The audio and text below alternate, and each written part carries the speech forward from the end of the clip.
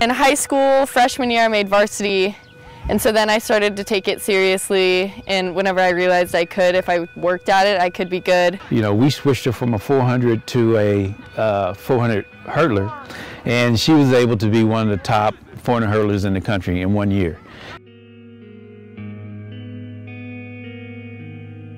It was definitely, training with someone is necessary because being out here with David, kicking your butt, is not fun to be alone.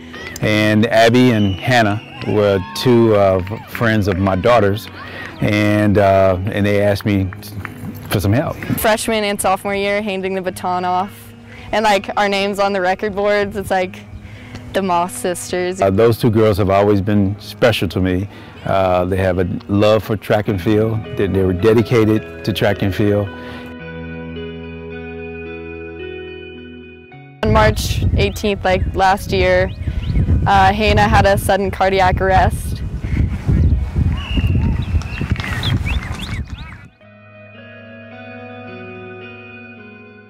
Hannah passed away a couple years ago, and that was a big blow to me.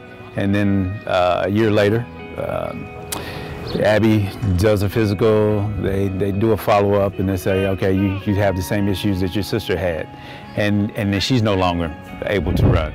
Q wave is a little longer than the average, which makes me more prone to a heart arrhythmia. She just had this spirit about her where, okay, if it makes sense, I'd do it. I was super upset initially when I found out, just because I hadn't even got to run at UT, and that's what I was there for, basically. But in the long term, it's kind of nice. It's a love-hate relationship always, and I do miss it a lot, but also now I'm able to I have more time to focus on school, and I want to be a nurse, so they're both extreme time commitments.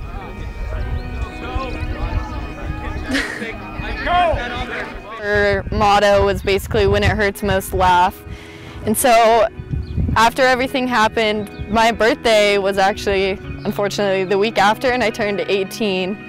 So me and my mom on my birthday got matching tattoos.